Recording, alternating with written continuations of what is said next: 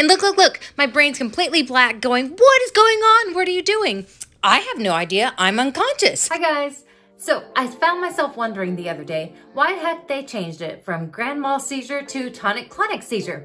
So I looked into it a little bit and found out what the differences are, thought I'd share it with you and show some real-time examples of what they are and how the transitions happen, using some of the footage from my old seizures. Luckily, I haven't had any in a while and won't anytime in the near future. Fingers crossed. Okay, so here we go.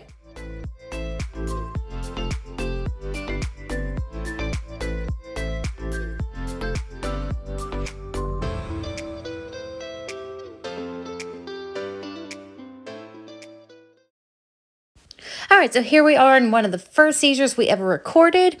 At this point, I am already unconscious and out of control of my body.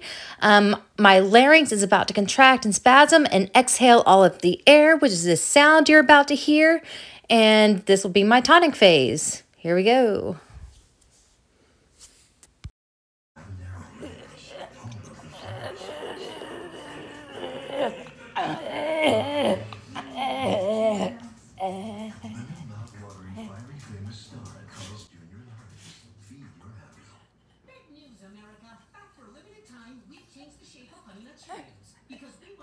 All right, and now we're entering my clonic phase, which is the spasms and jerking of my muscles and also the contracting of my larynx, which explains the barking noises that you're hearing, which is super fun. So that's what's going on here.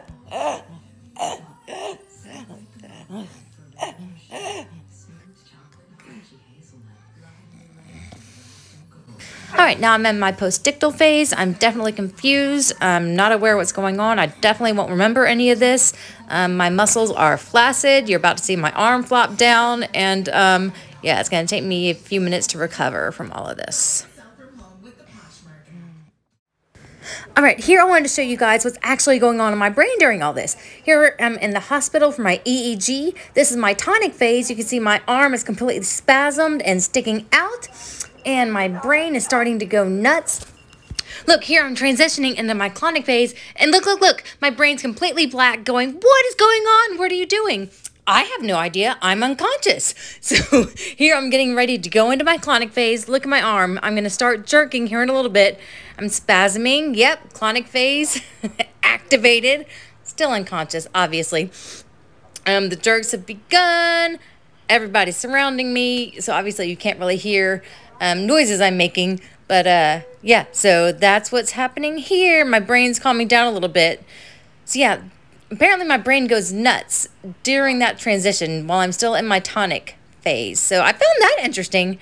And now I'm in my postictal. My muscles have gone flaccid. I will be confused and unresponsive for a hot minute. Usually mine last for about 20 minutes. And then I'm okay after that. My brain's still going a little bit wild. Still confused as to what just happened. But yeah, so that's what they look like in the hospital. So I found that interesting.